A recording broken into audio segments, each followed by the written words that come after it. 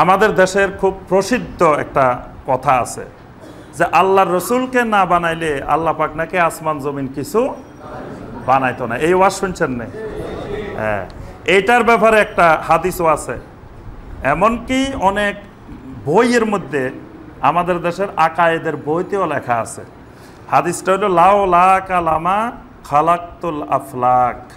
এবং অনেক বয়ানে দেখবেন যে বিরাট বিরাট হুজুর, বিরাট বিরাট আলেম, তারা বয়ান করতেছে লাউ লা কালামা খালাকতুল আফলাক। আল্লাহ পাক হাদিসে কুদসির মধ্যে বলছেন যে আপনাকে যদি না বানাইতাম তা আসমান জমিন কিছু বানাইতাম না। নাউজুবিল্লাহ। আমাদের দেশের শ্রোতারা শুনলে তো সুবহান আল্লাহ, আল্লাহু আকবার।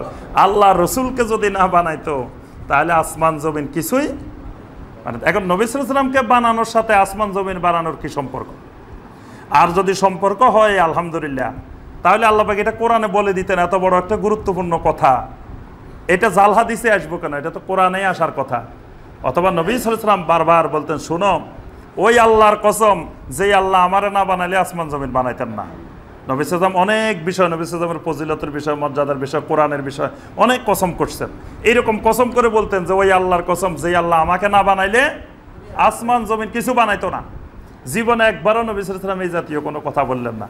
একটা জাল হাদিসের মধ্যে আসছে, আর ওইটা মানুষের মধ্যে, মুসলমানদের মধ্যে এত প্রসার হয়েছে যে সবাই আকীদার অংশ বানাই ফেলছে। কয় এটা বিশ্বাস না করলে ইমানও নাই।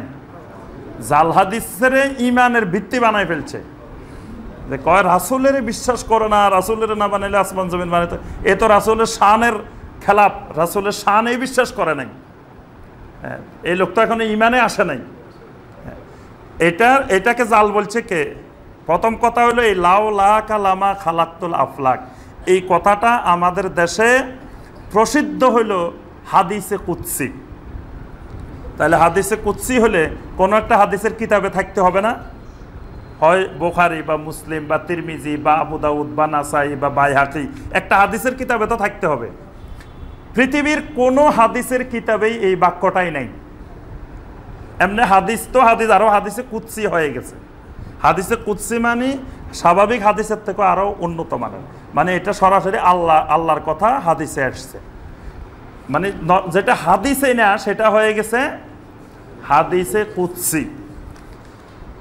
এখন এই মিথ্যা কথাটাকে, এটাকে জাল হাদিস বলছেন কে? কেউ মনে করতে পারে মনে হয় আমরা এরকম একটা প্রসিদ্ধ কথারে জাল হাদিস বানাই দিতেছি, পরে বলবে যে তুমি জাল। এই জন্য আমাদের জানা দরকার যে এটা জাল বলছেন কারা কারা। কয়েকজনের নাম বলি। হানাফি মাযহাবের প্রখ্যাত আলেম আল্লামা আব্দুল হাই লখনবী রহমতুল্লাহ আলাইহি, উনি 1304 হিজরিতে মারা গেছেন। তার প্রসিদ্ধ কিতাব আল আসার আল মারফুআহ, এই কিতাবের 44 নম্বর পৃষ্ঠায় উনি বলছেন যে এটা সম্পূর্ণ বানোয়াট, ভিত্তিহীন মিথ্যা কথা। এটা অন্য মাযহাবের আলেম না, হানাফি মাযহাবের আলেম আব্দুল হাই লখনবী রহমতুল্লাহ। অসংখ্য কিতাব লিখছেন হানাফি মাযহাবের বিভিন্ন বিষয়ের উপরে। উনি অনেক বড় মানের হানাফি আলেম, উপমহাদেশের মানে শীর্ষ পর্যায়ের একজন প্রখ্যাত হানাফি আলেম। তিনি বলছেন যে এটা সম্পূর্ণ জাল এবং মিথ্যা কথা। তারপর আল্লামা সগানি রাহমাহুল্লাহ, আল্লামা সগানি মৃত্যু হলো 650 হিজরি। সে 650 হিজরি, আর এখন চলে কত হিজরি?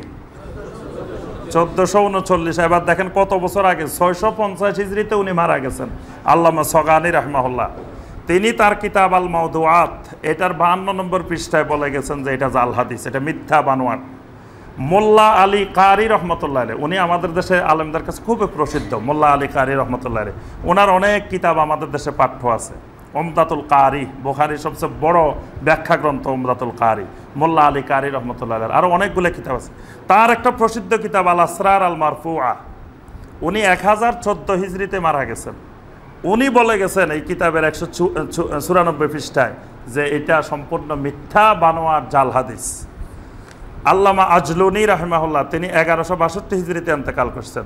তার কিতাব কাশফুল খাফা, সেখানে দ্বিতীয় খণ্ডের 214 নম্বর পৃষ্ঠায় তিনি বলে গেছেন এটা জাল হাদিস।